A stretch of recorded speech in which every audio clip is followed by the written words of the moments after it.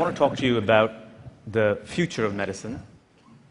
Before I do that, I want to talk a little bit about the past.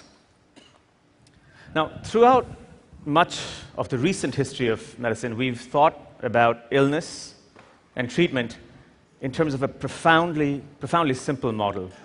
In fact, the model's so simple that you could summarize it in 6 words. Have disease, take pill, kill something. Now, the reason for the dominance of this model is, of course, the antibiotic revolution. Many of you might not know this, but we happen to be celebrating the 100th year of the introduction of the antibiotics into the United States. But what you do know is that that introduction was nothing short of transformative. Here you had a chemical, either from the natural world or artificially synthesized in the laboratory, and it would course through your body. It would find its target, lock into its target, a microbe or some part of a microbe, and then turn off a lock and a key with exquisite deftness, exquisite specificity, and you would end up taking a previously fatal, lethal disease, a pneumonia, syphilis, tuberculosis, and transforming that into a curable or treatable illness. You have a pneumonia, you take penicillin, you kill the microbe, and you cure the disease. So seductive was this idea, so potent, the metaphor of lock and key and killing something, that it really swept through biology. It was a transformation like no other. And we've really spent the last 100 years trying to replicate that model over and over again in non-infectious diseases, in chronic diseases like diabetes and hypertension and heart disease. And it's worked, but it's only worked partly. Let me show you.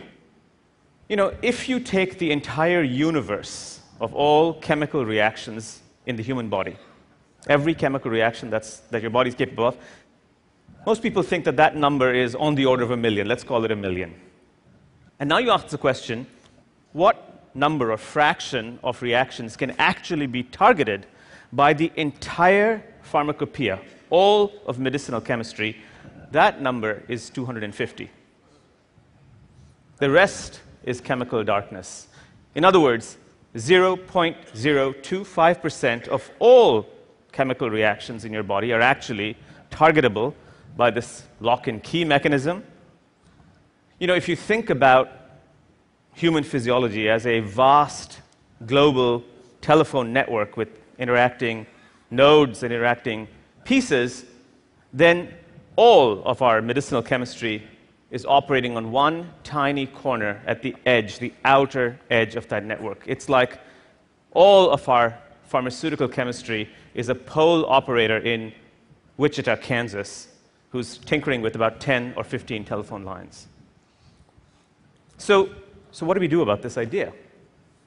What if we reorganized this approach? In fact, it turns out that the natural world gives us a sense of how one might think about illness in a radically different way. Rather than disease, medicine, target, in fact, the natural world is organized hierarchically upwards, not downwards, but upwards. And we begin with a self-regulating, semi-autonomous unit called a cell. These self-regulating, semi-autonomous units give rise to self-regulating, semi-autonomous units called organs. And these organs coalesce to form things called humans. And these organisms ultimately live in environments which are partly self-regulating and partly semi-autonomous. What's nice about this scheme, this hierarchical scheme, building upwards rather than downwards, is that it allows us to think about illness as well in a somewhat different way. Take a disease like cancer. Since the 1950s, we've tried rather desperately to apply this lock and key model to cancer. We've tried to kill cells using a variety of chemotherapies or targeted therapies. And as most of us know, that's worked. It's worked for diseases like leukemia. It's worked for some forms of breast cancer. But eventually, we've run to the ceiling of that approach. And it's only in the last 10 years or so that we've begun to think about using the immune system, remembering that, in fact, the cancer cell doesn't grow in a vacuum, it actually grows in a human organism. And could you use the organismal capacity, the fact that human beings have an immune system, to attack cancers? In fact, led to some of the most spectacular new medicines in cancer. And finally, I mean, there's the level of the environment, isn't there? You know, we don't think of cancer as sort of altering the environment. Let me give you an example of a profoundly carcinogenic environment. It's called a prison. You take loneliness, you take depression, you take confinement, and you add to that, rolled up in a little white sheet of paper, one of the most potent neurostimulants that we know, called nicotine, and you add to that one of the most potent addictive substances that you know, and you have a pro-carcinogenic environment. But you can have anti-carcinogenic environments too. There are attempts to create milieus, to change the hormonal milieu for breast cancer, for instance. We're trying to change the metabolic milieu for other forms of cancer. Or take another disease like depression. Again, working upwards. Since the 1960s and 1970s, we've tried, again, desperately, to turn off molecules that operate between nerve cells, serotonin, dopamine, and tried to cure depression that way. And that's worked, but then that's reached a limit. And we now know that what you really probably need to do is to change the physiology of the organ, the brain, rewire it, remodel it. And that, of course, we know study upon study has shown that talk therapy does exactly that. And study upon study has shown that talk therapy combined with medicines, pills, really is much more effective than either one alone. And can we imagine a more immersive environment that will change depression? Can you lock out the signals that elicit depression? Again, moving upwards along this sort of hierarchical chain of organization. What's really at stake, perhaps, here is not the medicine itself, but a metaphor. Rather than killing something, in the case of the great chronic degenerative diseases, kidney failure, diabetes, hypertension, osteoarthritis, maybe what we really need to do is change the metaphor to growing something. And that's the key, perhaps, to reframing our thinking about medicine. Now, this idea of changing, of creating a perceptual shift, as it were, came home to me to roost in a very, very personal manner about 10 years ago. About 10 years ago, I've been a runner most of my life. I went for a run, one Saturday morning run.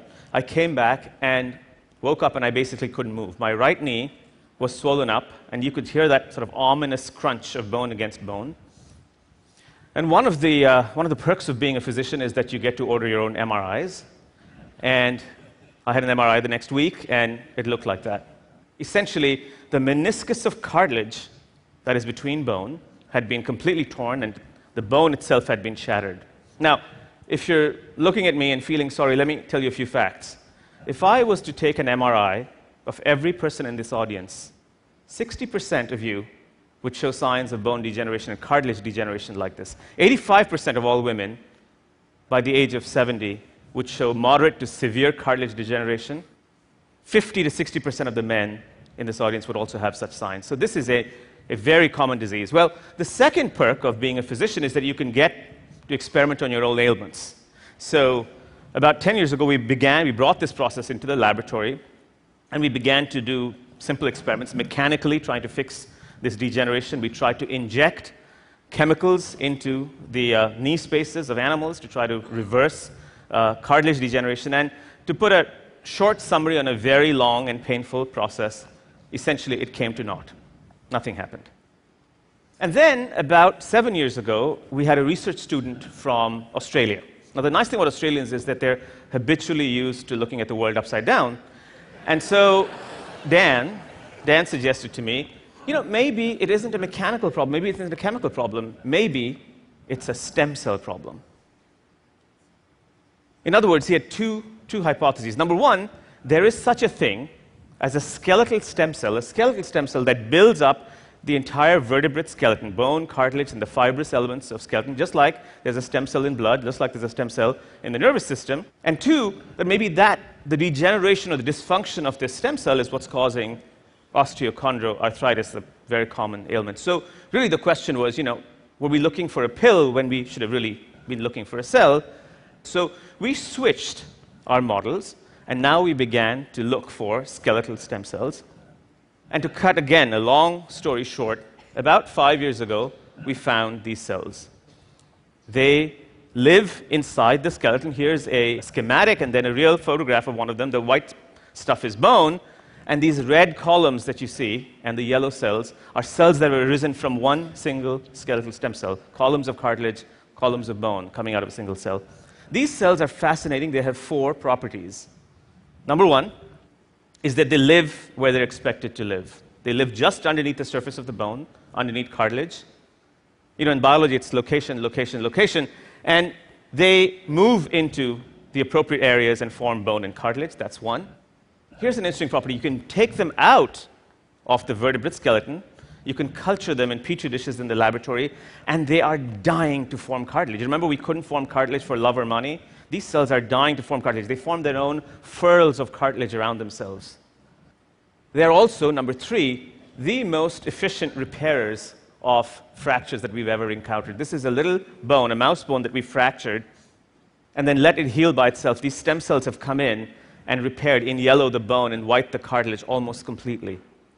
So much so that if you label them with a fluorescent dye, you can see them like some kind of peculiar cellular glue coming into the area of a fracture, fixing it locally, and then stopping their work. Now, the 4th one is the most ominous, and that is that their numbers decline precipitously, 10-fold, 50-fold as you age. And so what had happened, really, is that we found ourselves in a perceptual shift. We had gone hunting for pills, but we ended up finding theories. And in some ways, we had hooked ourselves back onto this idea, cells, organisms, environments, because we were now thinking about bone stem cells, we were thinking about arthritis in terms of a cellular disease. And then the next question was, are there organs? Can you build this as an organ outside the body? Can you implant cartilage into areas of trauma? And perhaps most interestingly, can you ascend right up and create environments? We know that exercise remodels bone, but come on, none of us is going to exercise. So could you imagine ways of passively loading and unloading bone so that you can recreate or regenerate degenerating cartilage? And perhaps more interestingly, more importantly, the question is, can you apply this model more globally outside medicine? What's at stake, as I said before, is not killing something, but growing something. And it raises a series of, I think, some of the most interesting questions about how we think about medicine in the future. Could your medicine be a cell and not a pill? How would we grow these cells? What would we do to stop the malignant growth of these cells? We heard about the problems of unleashing growth. Would we have to implant suicide genes into these cells to stop them from growing? Could your medicine be an organ that's created outside the body and then implanted into the body? Could that stop some of the degeneration? What if that organ needed to have memory? In cases of diseases of the nervous system, some of those organs have memory. How could we implant those memories back in? Could we store these organs? Would each organ have to be developed for an individual human being and put back? And perhaps most puzzlingly, could your medicine be an environment? Could you patent an environment? There's been, in every culture, shamans have been using environments as medicines. Could we imagine that for our future? I've talked a lot about models. I began this talk with models, so let me end with some thoughts about model building. That's what we do as scientists. When an architect builds a model, he or she is trying to show you a world in miniature. But when a scientist is building a model, he or she is trying to show you the world in metaphor. He or she is trying to create a new way of seeing. The former is a scale shift, and the latter is a perceptual shift. Now, antibiotics created such a perceptual shift in our way of thinking about medicine that it really colored, distorted, very successfully, the way we've thought about medicine for the last 100 years. But we need new models to think about medicine in the future. That's what's at stake.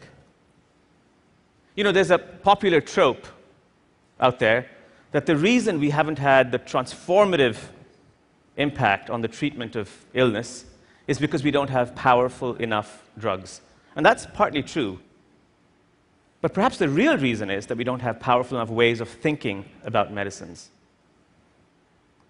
It's certainly true that it would be lovely to have new medicines, but perhaps what's really at stake are three more intangible M's: mechanisms, models, metaphors.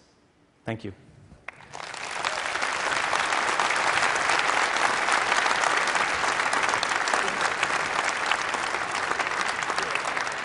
So I mean, I really like this metaphor.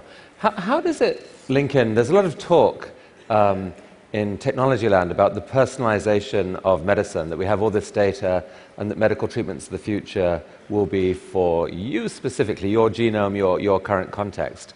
Does that apply to this model you've got here? It's a very interesting question. You know, we've thought about personalization of medicine very much in terms of genomics. That's because the gene is such a dominant metaphor, again, to use that same word, in medicine today, that we think of, you know, the genome will drive the personalization of medicine. But of course, the genome is just the bottom of a long chain of being, as it were.